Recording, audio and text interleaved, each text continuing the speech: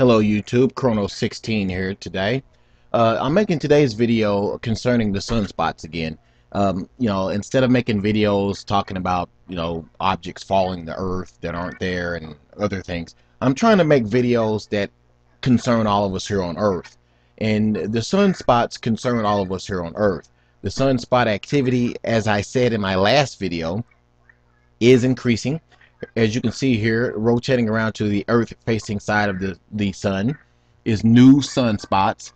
They're not shooting off any major flares, but the forecasts that the chances of X-flare flares have risen since these new flares have rotated around to the new part of the sun here. So, just like I said in the last video, uh, from these new sunspots that are rotating around on the Earth-facing side of the sun, as you can see here, there's a whole bunch of them. And actually, there's a record amount of sunspots that have formed on the sun.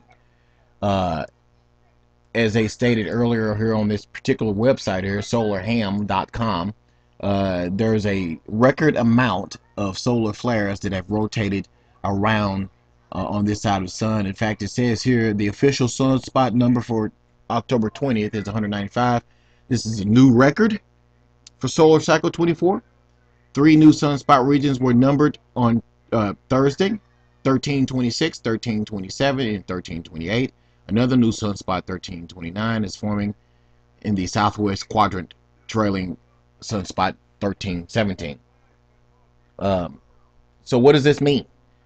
All the sunspots that you see here on the screen means that the earthquake activity will continue to increase. There was a 7.4 earthquake, as many of you already know, at the bottom part of the world, as you can see here, near New Zealand, 7.4 out in the ocean. There was no tsunami at all. And the reason why there wasn't a tsunami is because some of you may know and some of you may not know. That earthquake was, if I'm not mistaken, 20 miles deep. And when an earthquake is that deep in the surface of the earth, there's not going to be any tsunamis. It has to be shallow, pretty shallow, to cause a tsunami to form in the ocean. So there's not any tsunamis there. Also, as you can see, like I've already stated, there's a whole bunch of sunspots. And what that means, like I said, the earthquake activity will increase, and so will the volcanic activity through October 23rd. Like I said in the last video, on up to the end part of the month, earthquake activity and volcanic activity will increase. Just wanted you guys to know that. Thanks for watching.